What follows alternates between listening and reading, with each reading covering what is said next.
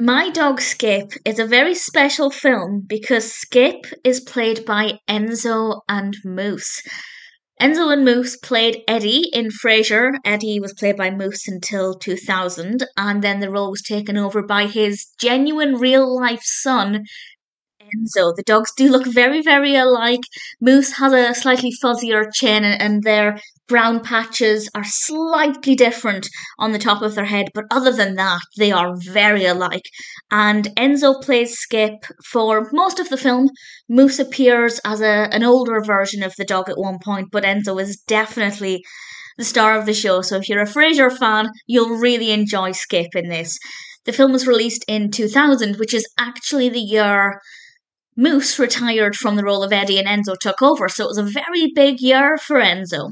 It's directed by Jay Russell and written by Gail Gilchrist, and it's an autobiographical film telling the story of author Willie Morris's childhood with his beloved friend and pet, Skip, who is, of course, our beautiful Jack Russell, played by the wonderful Enzo. And it's about Willie growing up in Mississippi in the 1940s, and definitely some of this is set during the war. We get an interesting moment where without spoiling it too much, there's an effigy of a certain German leader, and Skip, gets a chance to have a go at this. And I won't say any more than that, but it's not something I ever expected to see the dog doing, and there are moments like that that are funny in a way, but also kind of awkward and uncomfortable to think that these are scenes that they recreated, or created, I guess, for the film. There's a scene, this isn't really a spoiler or anything, but there's a scene where people are queuing up. I think they were queuing to go to the cinema. Certainly they went to the cinema straight after, and there's a white queue and a black queue. And obviously watching that, it's quite uncomfortable, but it's obviously a very realistic representation of life then in the 1940s. All of that is just background, though. It's nothing the film is actually focusing on. The film focuses on Willie being a boy, experiencing life as a boy in the 40s, getting in with some interesting crowds, and definitely relying on Skip as his true friend.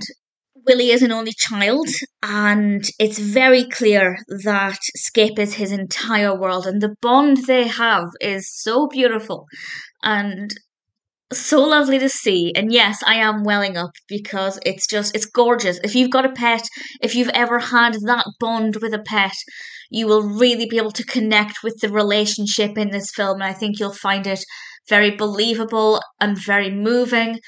And while I'm welling up, it's worth pointing out that it's not a sad film, really. I don't watch sad animal films. I don't watch animal films in general because even the tiniest bit of upset can just break me when it comes to animals. So I actually wouldn't have watched this had it not been Enzo and Moose, and I'm glad that I've seen it.